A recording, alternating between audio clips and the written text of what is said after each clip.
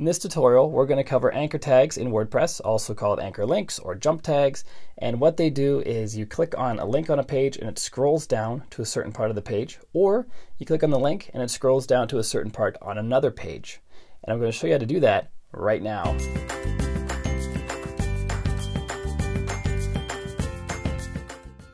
Hey, what's up guys? Welcome back to another video. It's Bjorn from WPLearningLab, where we are all about WordPress. And if you want to get better at WordPress, make sure you stick around and hit the bell icon or the thumbs up or both while you're at it. And with that out of the way, let's head into the screen capture. First thing we want to do is open up some kind of page editor. I'm going to go to posts and then add new. You could add a new page. You could edit an existing post or page and just add in what I'm going to show you here. It's going to give this a name of anchor text, links, or just anchored links, or whatever you want to call them. Some people call them speed links, a lot of different names for them. I got some text from the Lorem Ipsum website. I'm just going to paste that in here. You will likely have real text. I'm in the text editor over here. You can do this in the visual editor as well. I prefer working in the text editor. And I'm going to add a link. First, I'm going to save the draft. Because to make this effect work properly, we need to add a link that's below the fold. Otherwise, the effect doesn't really work that well. So I'm just going to open this page and see how far down we should add a link. So it looks like the top 3 paragraphs are above the fold. So I'm just going to add a link to paragraph 5. Find the 5th one. I'm just going to add a link right here. And I'm just going to call it A for the link tag, which is the HTML link tag. Add a name attribute with an equal sign, then open and close double quotes. Close the tag, and then add a closing tag with nothing in the middle. And here we're going to add whatever name you want. So let's just call it jump, as in jump down to this part of the page. And at the top of the page, I'm going to create a link. This is going to be a real link, and it is going to be with the href tag, open and close quotes, and then close the tag, and then add anchor text, which is going to be jump to paragraph 5. And inside of the href tag, or href tag, you're going to put in pound jump if you're on the same page as the anchor text link. I'm going to show you how to do this on different pages in just a minute, but first let's just do this one. Save the draft, refresh our page out here, and now we have our jump to paragraph 5 link here. If we click on that, it jumps down to paragraph 5. And in fact, this is paragraph 5 right here. So the menu overlaps a little bit. Let's just confirm that. 1, 2, 3, 4, 5. Yeah, so the menu, when you have a sticky menu like that, it overlaps a little bit. So you'll likely have to adjust where you put this exactly so that it doesn't do that. It's set, or it's designed so that the top of, or sorry, the position of this link is at the very top of the screen. So if you have a floating menu, it's going to overlap. So what you can do is just add it back one paragraph, because likely you're going to jump to a heading. So this would probably be something like, let's make this an H2 and call it paragraph 5. So likely you're going to have something there that tells visitors what exactly it is they're linking to. So if we do it like this now, save the draft, come out here and refresh the page. We don't have a paragraph 5 heading. And now if I click on jump to paragraph 5, it's actually jumping to paragraph 4. That's where my link is. But the first thing that people see is paragraph 5, which is the link that they clicked on, and that's what they wanted to see. So that's usually how I do it.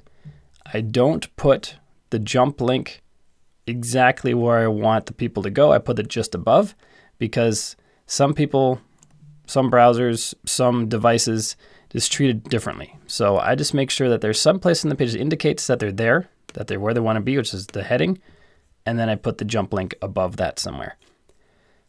Another thing you can do, instead of using an A tag like this, you can actually add an ID to anything. In this case, I'm going to add the ID to the paragraph or the H2 heading here, and I'm going to just call this jumper just to prove that it's actually working, and change, save draft, and then refresh the page. And now we're going to jump directly to that heading instead of to an A tag. So I click on here, it jumps to that heading, and again, the overlap.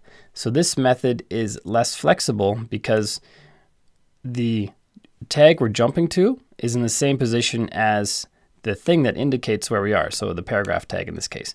So I usually use the A tag, but I wanted to show you both just so you know that both are available. Depending on your situation, you might use one or the other. I'm just going to put the A tag back up here. And if you don't add the closing A, then it will link to everything down below. So if you don't add this piece here, you never actually close the tag. So whatever this tag is going to apply to everything below it, and it can turn to kind of a mess. So I'm just going to close it, which is the best practice. And now what we're going to do is we are going to add a link to a different page. I'm going to link to this spot from a different page. So if I save the draft, because I made some changes here, so we're going to publish it. I save draft and publish at the same time. Let's see what happens. Maybe it'll blow up. No, it didn't blow up. It saved the page. We now have our real URL here, no longer a preview.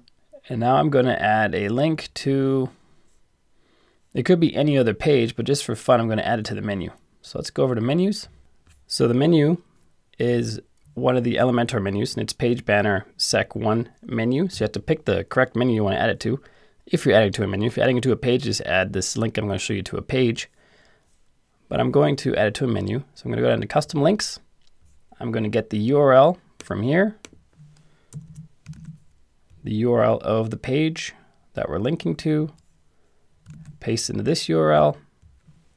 At the end, add a pound or a hashtag with the name of the A name or the ID, whatever one you chose on the page, and then add a link text of jump to paragraph 5 or whatever link text you want that to be. Click on add to menu. And we add that at the last spot. We can move it around if you want. You can make it a sub menu item, whatever you want to do. Click on save menu. Now I'm going to head out to the home page, and then we should have a flyout under portfolio for our new menu item. And there it is, jump to paragraph 5. And now when I click this, it should go to the new page we created and take us right down to paragraph 5 immediately. So let's try that. And there it goes. It wasn't immediate. The page loaded a bit first, and then we jumped out of paragraph 5 within a second or two. But that is how we create anchor links or jump links or speed links or whatever it is you want to call them. That's how we can link to a specific point on a page, either using a link on the page, like a table of contents, for example, or having links from other pages referencing specific parts of a different page. For example, an FAQ section would be something you do for there. So if you had common questions people ask on your site, you could say, you could have a blog post and say, and a common question people ask is this, and I answer it over here. And you have that link go right to the specific answer on your FAQ page. There's a lot of different use cases for these anchor links. So it's a good thing you know, and I'm glad you learned about them. So that's how it works. I hope this video helps you. If you haven't done so yet, make sure you follow along, then hit the bell icon or the thumbs up, and check out our private Facebook group, linked to in the description down below. And next up is click on one of these videos that popped up on the right-hand side so you can get even better WordPress. Until next time, keep crushing it, and I will see you in the next video.